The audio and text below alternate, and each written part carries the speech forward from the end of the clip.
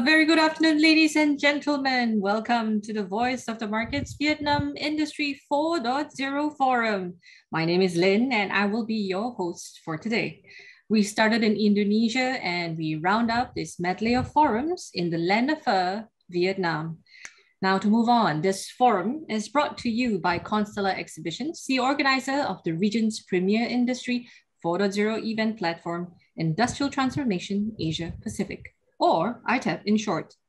The platform is developed to support regional manufacturing industries and businesses in their digitalization and industrial transformation journeys. Today's Industry 4.0 Forum is part of a series of country-focused events and is designed to highlight key Industry 4.0 initiatives in Vietnam, promote understanding of the issues facing manufacturing businesses in the automotive, electrical and electronics industries, food and beverage, medtech, logistics, as well as potential opportunities for collaboration. By now, we are all familiar with the impact of COVID-19 on global travel. With borders closed and businesses traveled grinding to a halt, we had to find new ways to build and strengthen relationships across borders. With our series of country-focused Industry 4.0 forums, we hope to encourage regional Industry 4.0 partners, industry members, supporting associations, and public sector agencies to participate at ITAP happening on 22nd to 24th November 2021. To start off with today's forum, please join me in welcoming Mr. James Boy, Executive Director of Constellar Exhibitions, to give his opening remarks. James, please. Thank you, Lailin. Good afternoon, everyone. It gives me great pleasure to host you this afternoon on behalf of my colleagues at Deutsche Messe and also at the Constellar Exhibition for this final leg of our roadshow in Vietnam. I would like to first start by extending a warm welcome to Ms. Quinn, expert from the Department of Science and Technology, Vietnam Ministry of Industry and Trade, Mr. Tim Boon Phai, ST Microelectronics Asia Pacific, Mr. Le, Bosch Vietnam, and Mr. Mo Vamos, Bon Vietnam, and many of our esteemed speakers. Welcome to this session as well. In addition, I'd like to mention the attendance of many companies and business leaders at today's forum, which reflects a very strong interest in the Vietnamese market. Now, we all know that Vietnam's economic priorities correspond greatly with the business interests, particularly in the manufacturing sector, where there has been a pivotal shift in production because of the trade war between US and China. Vietnam has embarked on economic reforms that we all recognize that will accelerate growth and open up new business opportunities. Now, this includes positive steps to improve the business environment and enhance support for companies. We therefore see foreign direct investment continue to flow into Vietnam. However, in today's challenging situation, companies are still trying their best to cope with the pandemic development. But notwithstanding this, we recognize that companies need to find new ways to survive, whether it's in Vietnam or the whole entire region. And I believe it is important for Vietnam to send a very strong and positive signal to current and future investors through your smooth and expedite resolution of the issues faced by many enterprises today in Vietnam. And today we'd like to hear about the implementation of Industry 4.0 strategies, the opportunities Vietnam market could bring to many of the solution providers and companies who are interested to venture into Vietnam. So let's hear from the speakers later on when they discuss these matters. So in my conclusion, I'd like to just extend an invitation to all of you to visit our Industry 4.0 Trade Fair, Industrial Transformation Asia Pacific, which will take place from 22nd to the 24th of November this year. We are making plans, in fact, working very hard to make these plans for all overseas visitors to join us physically at the event. And we will continue to share more information in the coming weeks on our website. And if you we are really interested to join us for this event, just feel free to reach out to any of us and we will get back to you, providing the detailed information to you on a personal basis. So thank you for everyone for making time to attend this forum today. And I hope that you find this valuable for your business consumption. So see you in November, and thank you very much. Back to you, Lailin. Thank you, James, for that short but eloquent speech. I would like to offer my welcome as well to everyone who has joined us here today on this fine afternoon, as we, also the representatives for Deutsche Messe in Malaysia, Myanmar, Singapore, and Vietnam, together with Constellar, worked tirelessly to highlight the reasons why Industry 4.0 is important, identify use cases, and join hands with many organizations, government agencies, and more to show you the way. James has succinctly elaborated on the reasons why you should actually be visiting ITAP this November. I would like to just add that coming from the perspective of actually working on the exhibition since the inception in 2018, we saw the passion and tenacity from all parties, whether service providers, end users, or government officials. It is time for us to also consider the fact that the pandemic has dealt us more than just an immediate implementation of digital transformation. It showed us that it is inevitable that we need to adopt Industry 4.0. We also need to see that innovation is important. Design thinking and looking towards the future is not just prudent, but a requirement.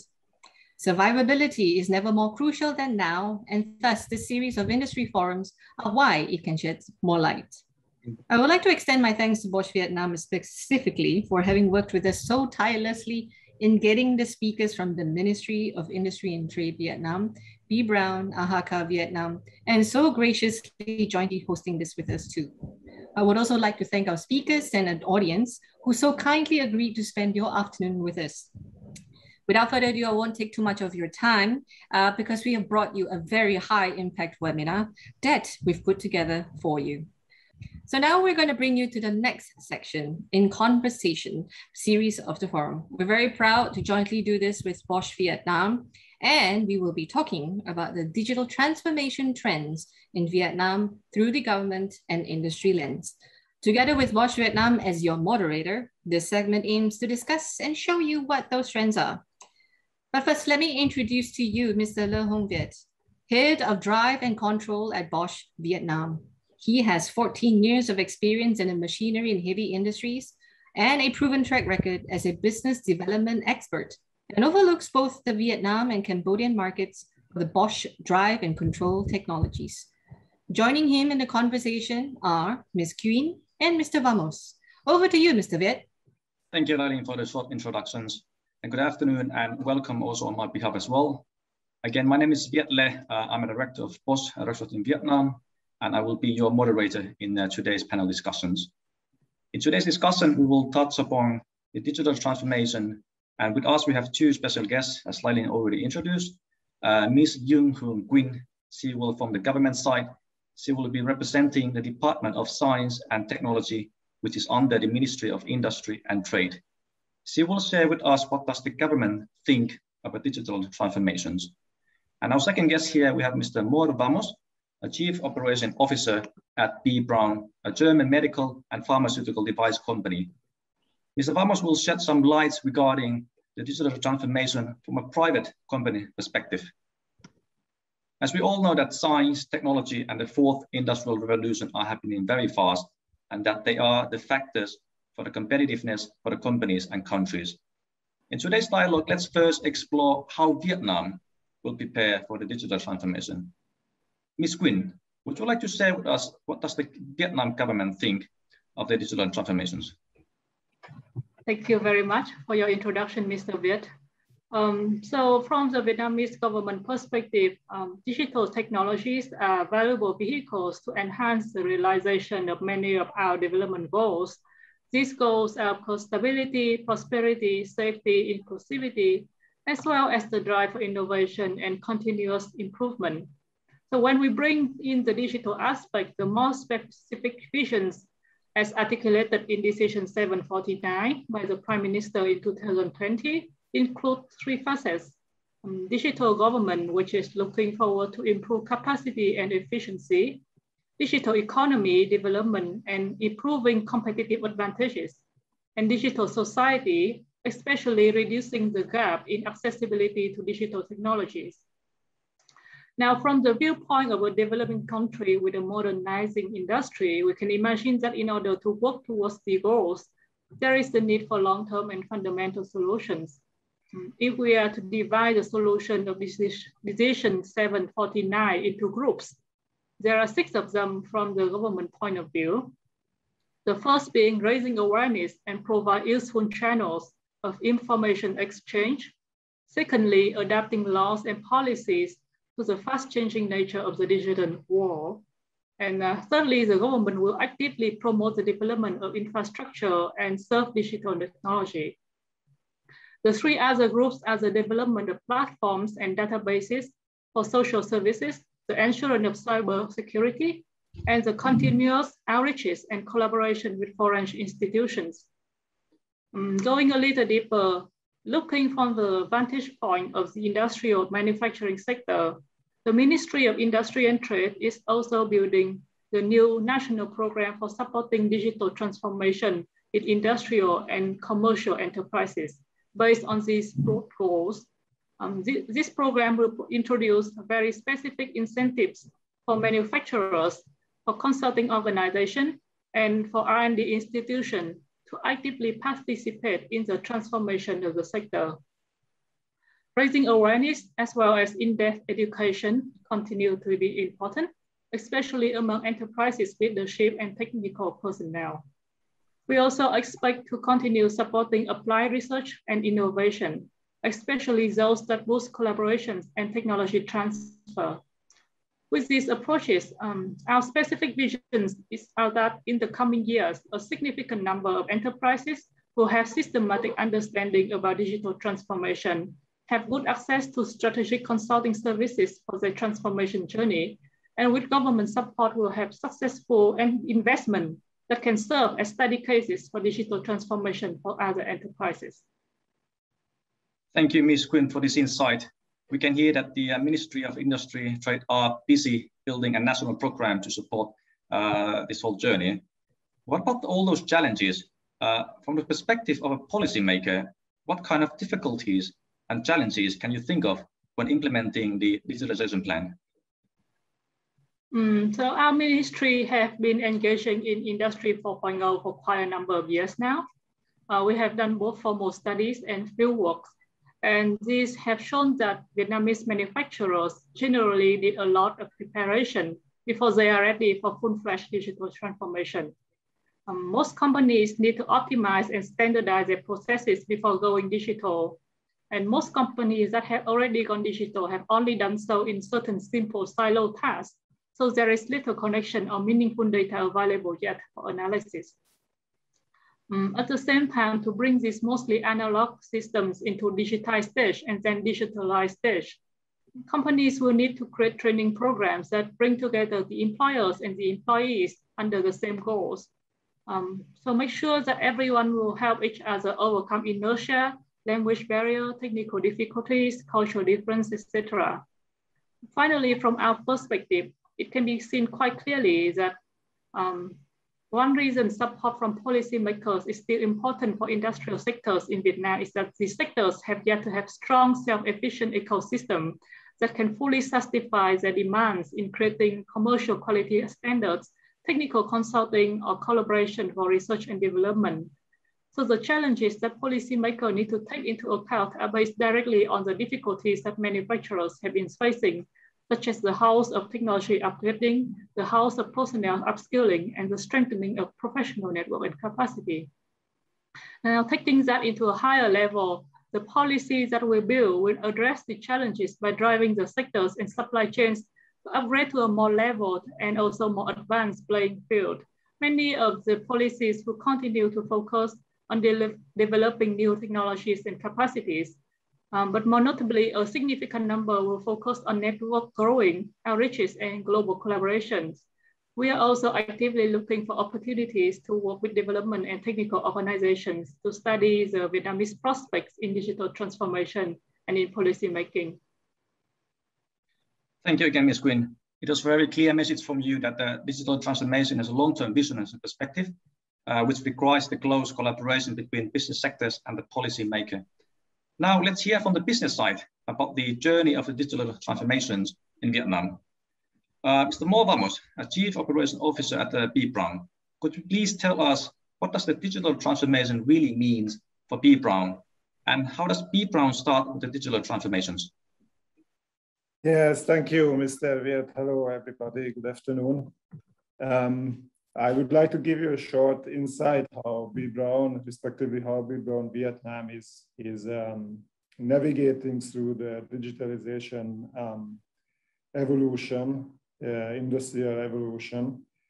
As you know, maybe B. Brown Vietnam has two manufacturing plants in Hanoi. One is a medical device manufacturing facility, which you can see on the slide, and another one is for the pharmaceuticals. With regard to digitalization, next slide, please. We collected 6 major aspects. Next slide, please. Here you can see the 6 aspects. We thought that those are important and can be maybe useful also for other companies. The first is availability and accessibility. On the left side in purple, you see the current status, let's say the analog world. And on the right side, you see the green with green, the future state after digitalization. So with regard to availability and accessibility, what we are thinking of is that currently we are offline and pretty much limited with regard to data accessibility and reports creation. And with digitalization, with an online world, with our PCs, with our mobile phones, tablets, we will be able to access the data 24/7. The second major aspect is the strategy deployment and management. Currently, although we are also a global company and we have global standards, but we are a little bit single organization, unit driven. And with digitalization, with Industry 4.0, we will have fully transparent procedures, communication base, and also the strategical KPI deployments, the decisions can be done much more effectively and much more quick as well. The third key aspect is standardization and harmonization. For us, it's very important to manufacture everywhere on the world with the same and with the best quality. And this is why standardization and harmonization is extremely important for us. And digitalization is also very, very useful in these aspects as well, if you are talking about global SOPs, guidelines, and those implementation. The fourth is intelligent connecting. Currently, we have a shop floor management system at B. Brown Vietnam. We are doing it on a paper base. And in the future, we would like to digitalize also the shop floor management. And for this, we need to have intelligent connection with workflows, reports, analysis, and to involve the team, involve every employee from all the levels.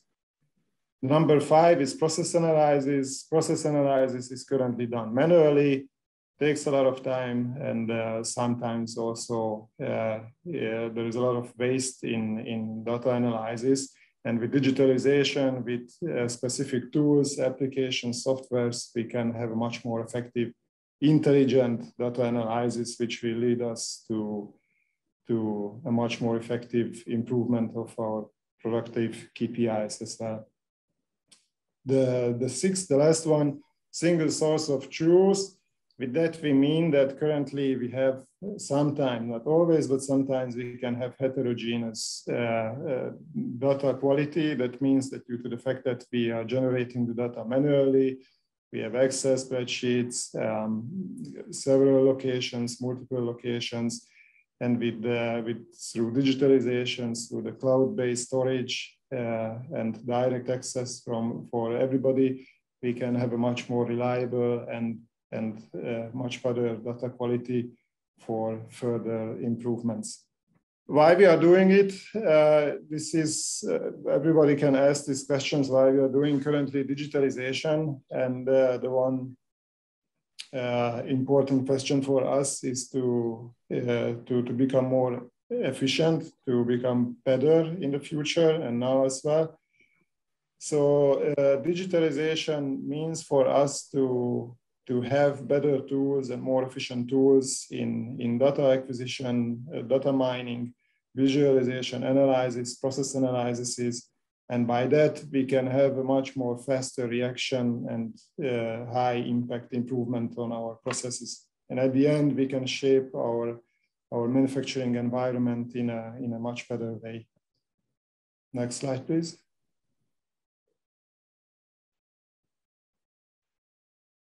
Here you can see the digital performance management system of Vibram Vietnam. In stage 1, you can see our main manufacturing processes. We are a plastic manufacturing process-oriented company, although we are a healthcare company, but in the medical device factory, we have classic plastic manufacturing operations, extrusion, injection molding, end assembly, packaging, and sterilization. So the full value chain in this industry. And what we would like to do and what we are going to do is that we will implement a digitalized so-called overall equipment effectiveness improvement, which means that we will have an interface between our equipment, machines, between the machines and our system, our digitalized system. And by that, connecting all the machines into one system, we will have a digital overview. We can get data out of the machines. With smart root cause analysis, we will be able to tackle the OE, reducing factors, the wastes, and all the things we don't need in the process, we can eliminate much more faster and in a much effective way. In the second stage, we are going to implement the so-called autonomous production planning system. That means that once the customer is ordering a product from us, the whole production planning system will be done automatically, autonomously. Here you can see with the purple arrows that the ordering process goes through from the end, from the sterilization until extrusion.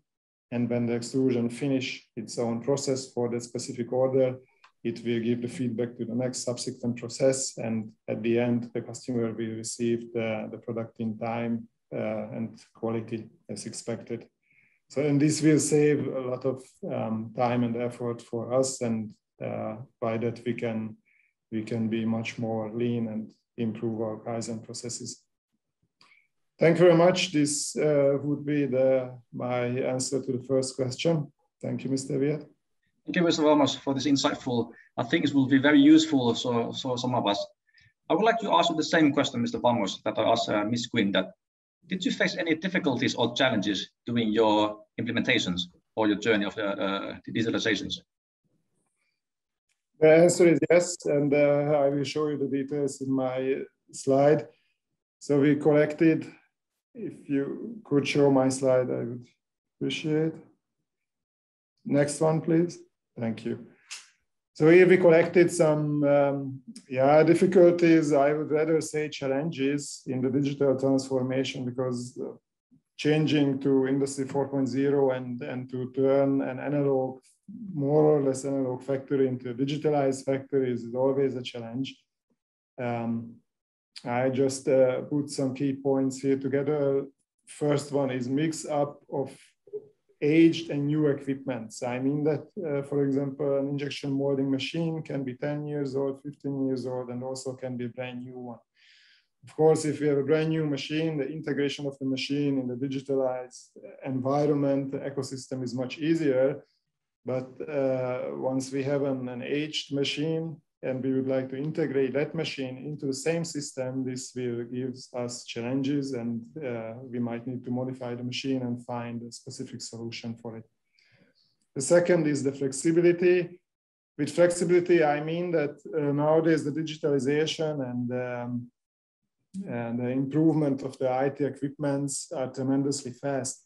So this we can see on our cell phones, on our operational system, on our laptops.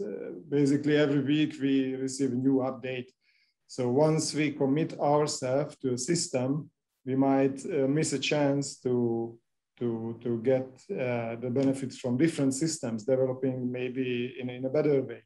So this is what I mean with flexibility. Of course, we cannot jump from system A to system B from one day to another. That's why if we decide ourselves which system we choose for digitalization, factory digitalization, this has to be planned very, very carefully. The third point is with regard to investment and benefit. Digitalization is not for free. It costs a lot of money. It's quite expensive. So extremely important to run return on investment calculations and see the real potential and benefit of the digitalization. So we are also not just doing it for fun and that we would like to have screens on the shop floor and make it colorful. At the end, we would like to have a better process out of it, which will generate more profit for us. And the last point is the training know-how. It is a challenge and also a task for us to train our employees from all the levels, provide them necessary trainings, improve the know-how, because the digitalized world applications, softwares requires specific knowledge. Thank you. Thank you, Mr. Ramos. Yeah. I'm sure that when we're adopting these digital transformations, organizations like you must deal with several issues, which require sometimes strong support from the government, such as when it comes to data protection or cybersecurity. Ms. Quinn, I would like to ask you as a policymaker, which kind of policy or programs that the government could implement to support the digital transformation in the business sectors? Okay, so if we look at digital transformation as a stage of growth for businesses, then some of the first policies that will be implemented should be standards and regulations on new technological applications, such as policies on cybersecurity, data collection and usage, new models of digital business, etc. This will provide the sectors with better definition, better regulation, and a clearer space for development. Sandbox testing for policy is also a suitable approach so as to improve time efficiency and effectiveness. At the same time, there will be resources and incentives for companies and professionals to engage in digital transformation. In the case of our program, we look forward to developing more policies and financial incentives that favor technology upgrade and innovation, and that allows institutions to better mobilize resources and to collaborate. A significant part of the program will also focus on building capacity and readiness, such as creating in-depth training programs for consultants, for business leadership, and for technical personnel in strategic digital transformation. Building assessment tools to help companies understand themselves and where they are in relation to competitors. Continuing to roll out programs that help business optimize and standardize their processes in preparation for going digital, and investing and co-investing in technology transfer and development of digital technologies, digital infrastructure, platforms, database that serve the sectors. So here I would like to emphasize one more time on the matter of boosting the all of the possible tools that I have mentioned will have a common underlying element of encouraging connectivity and sharing, especially horizontal sharing from business to business, because one of the most powerful potentials of digital transformation in manufacturing is creating the connection along the supply chain that will control quality throughout the product life cycle and is a two-way feedback line from the material provider all the way to the final consumer. In order to have a strong competitive companies and sector in the digital age, then sharing and connectivity will need to be a key focus. What we as a government body is also looking forward to is creating international collaborations to assist this process. We hope that through venues such as ITAP, enterprises and organizations interested in participating in such kind of activities will know of our vision and efforts and will reach out to us in kind. Thank you, Ms. Quinn, for this insight sharing again. Mr. Ramos, then I will have my last question for you. In your view, would you mind to give us, all the audience here, 3 recommendations and 1 lesson learned to avoid when embarking on the shifting to the digital transformations? Absolutely, Mr. Viet. So let's see the slide.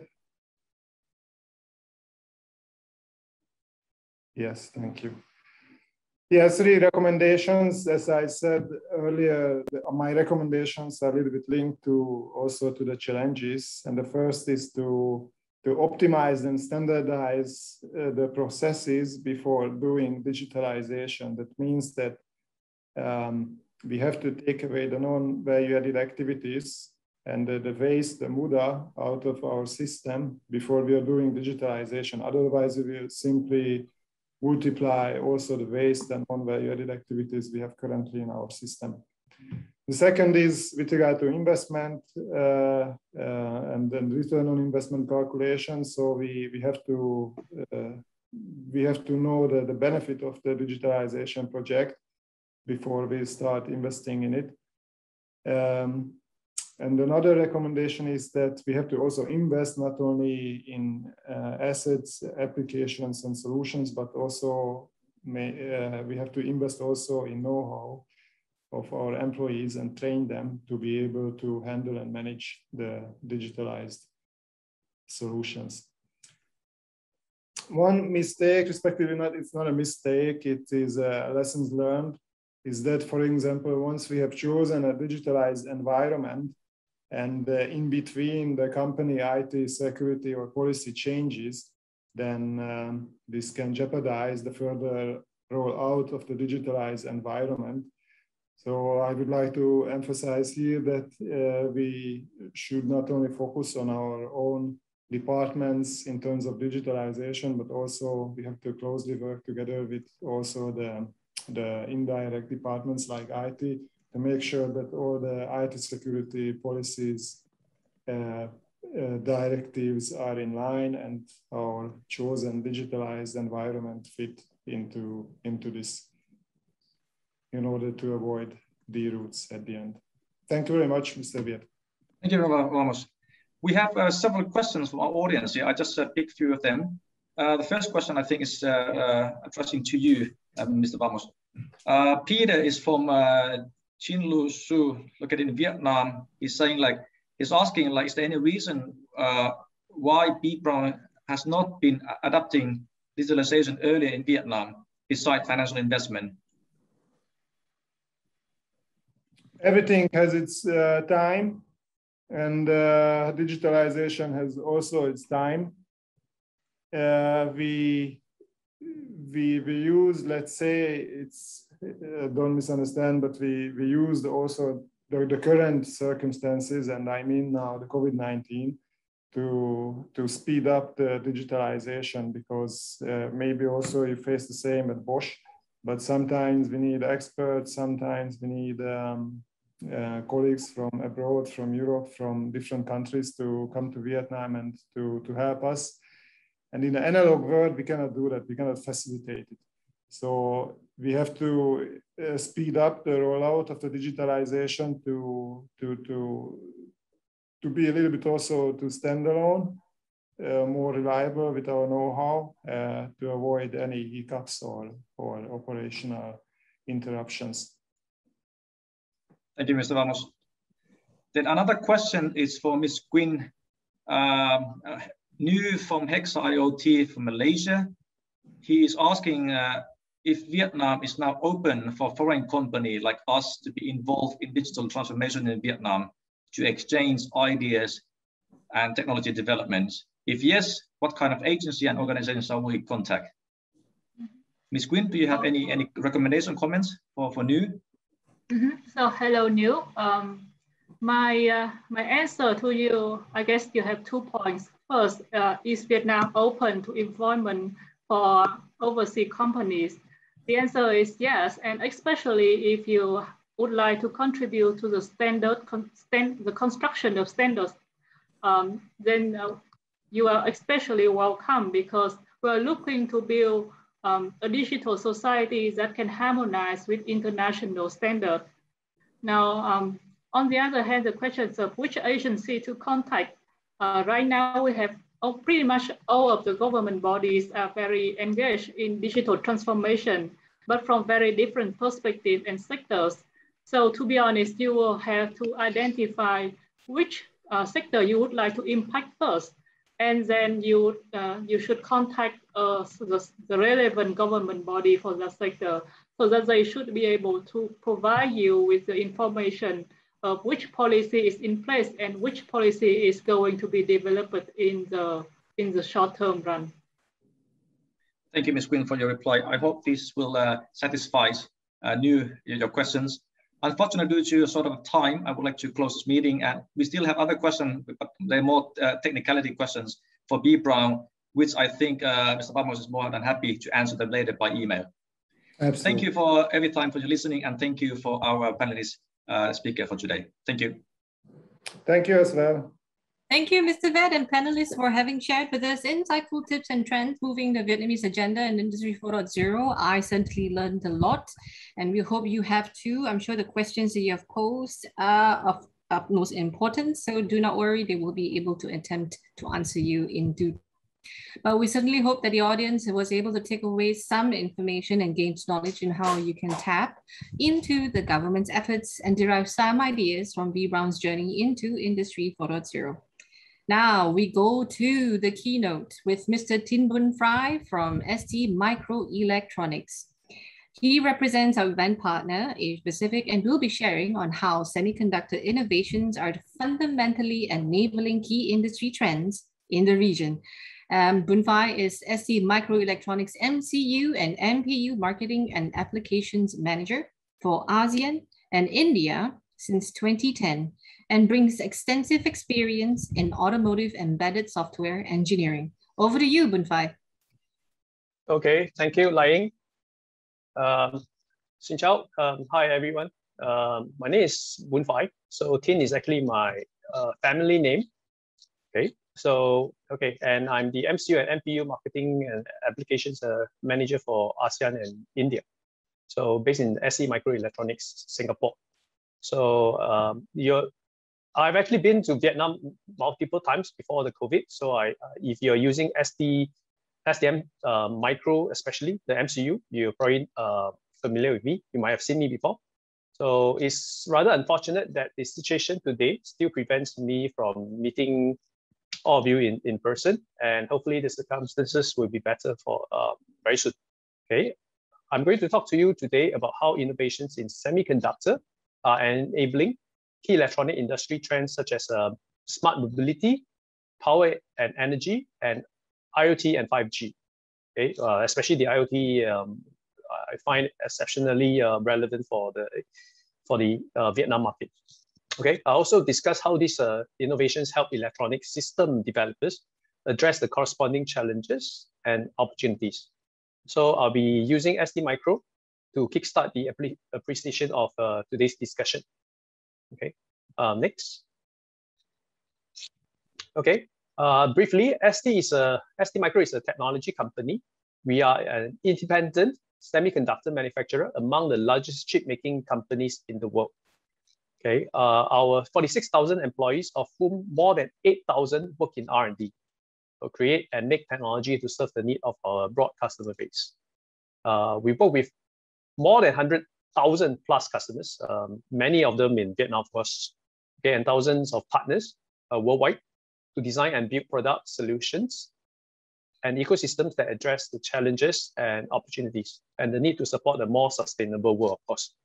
We master the semiconductor supply chain, okay, with state-of-the-art manufacturing capabilities around the globe for front-end and back-end production.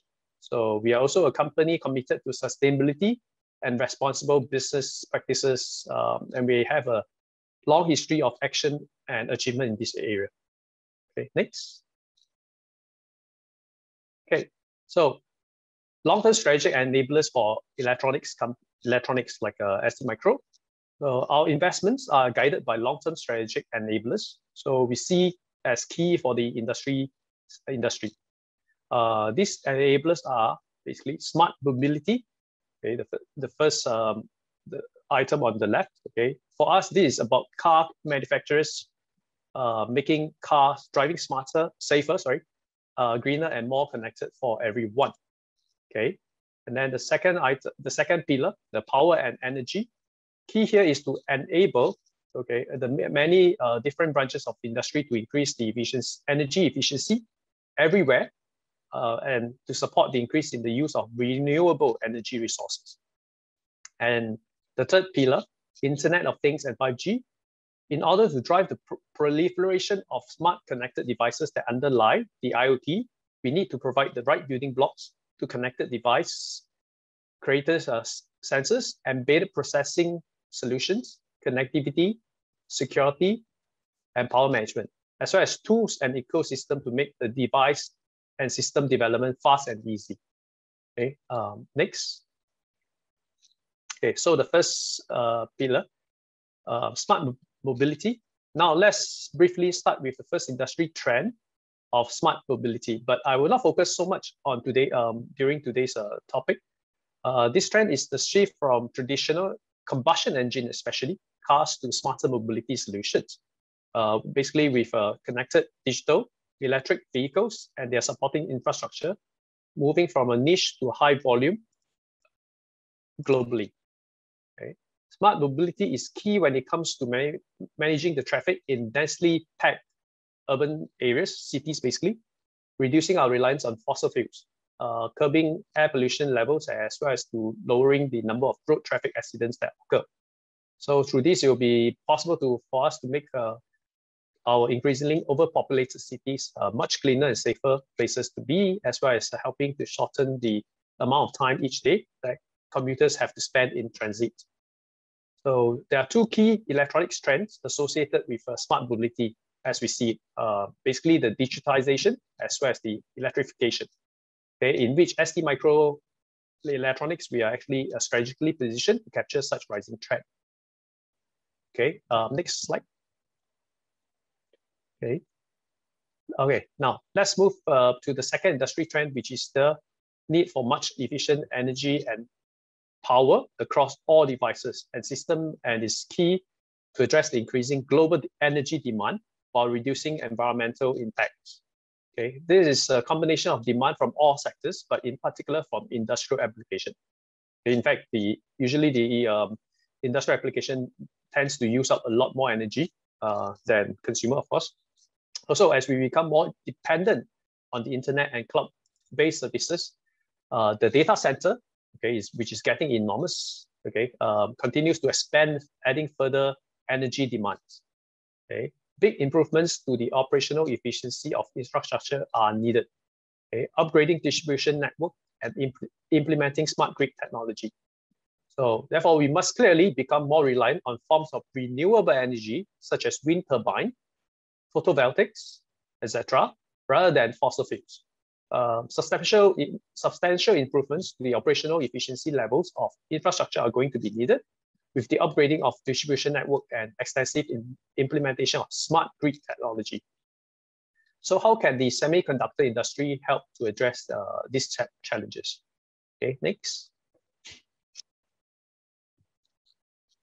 Okay, the main way we can help is by addressing the challenges that power system designers are facing.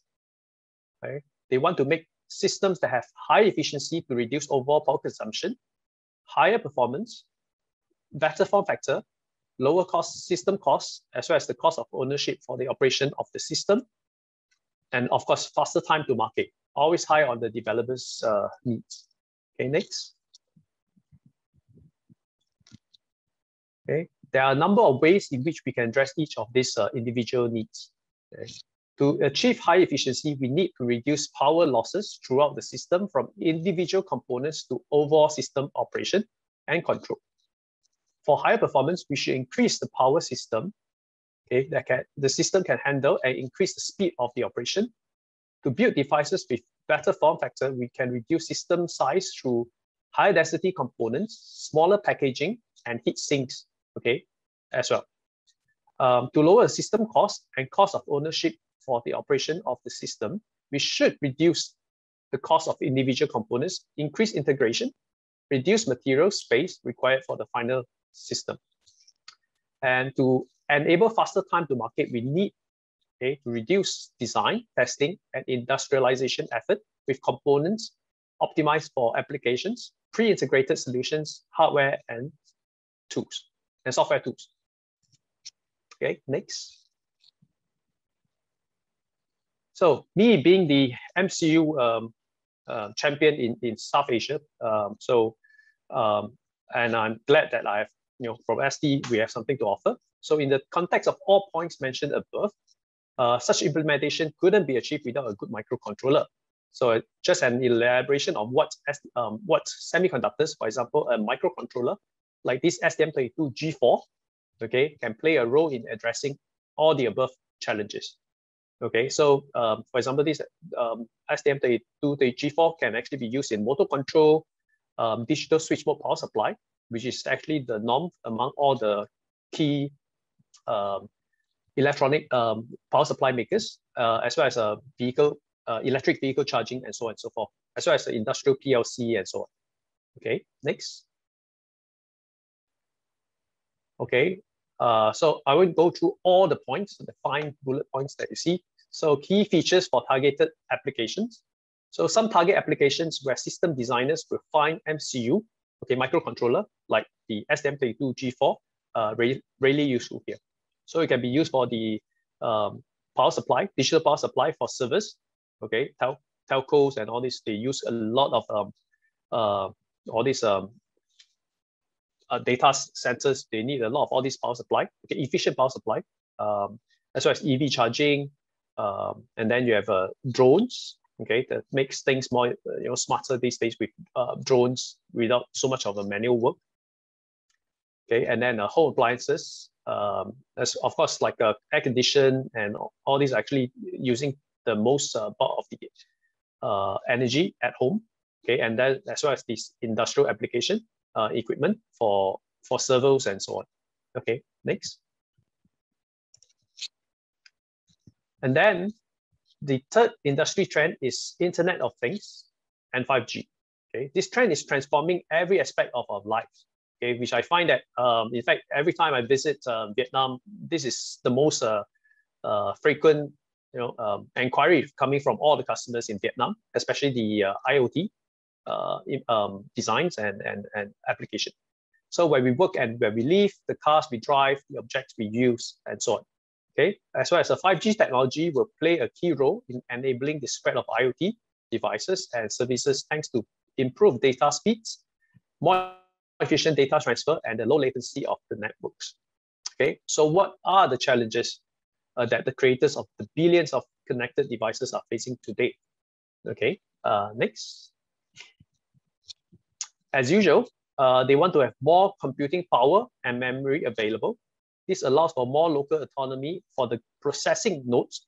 So that's why you have the term of edge computing these days.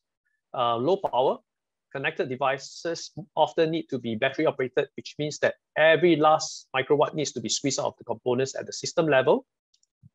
Sensors that can collect all the data that are relevant for the application. Okay, easy connectivity for embedded developers. Okay, one of the challenges here in addressing the many standards, both wired and wireless. Okay, basically RF for the wireless, of course. Security also increasing concern, as well as the need to able prototype, develop, and industrialize their devices quickly and efficiently. Next. Okay. Oh, okay. Time is almost up. Okay.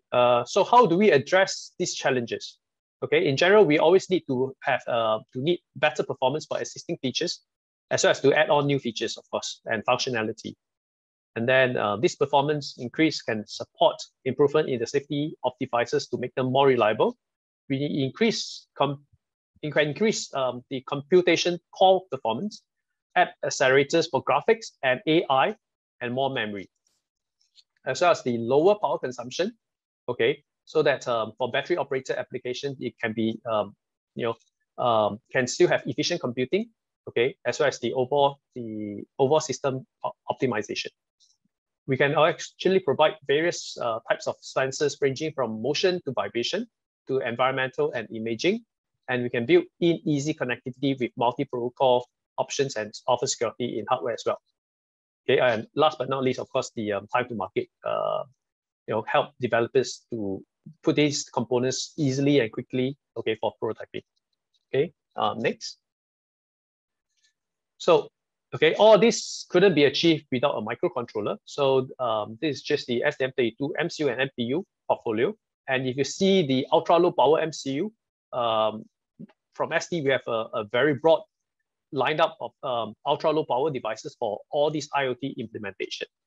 Okay, as well as the STM32WL for LoRa Sigfox, as well as the WB for the BLE 5.2. Okay, under the wireless MCU. Okay, next. Okay, so at the at ST, we provide all the hardware building blocks that developers need to build their smart connected devices. So includes a various of sensors, microcontrollers, wireless connectivity options, both integrated into our microcontroller as well as standalone. And we also provide the key software building blocks, okay, associated with our hardware so that developers can quickly get it up and running on their application rather than getting the system to run.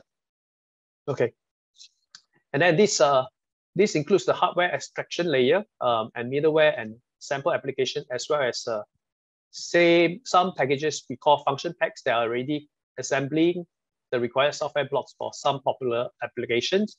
Example, as I mentioned, like the switchable power supply, motor control, okay, sensorless vector control, motor control, and so on.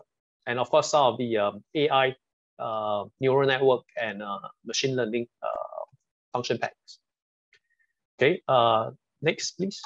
I think that should be the last slide. So with that, I would like to close my presentation with a few takeaways.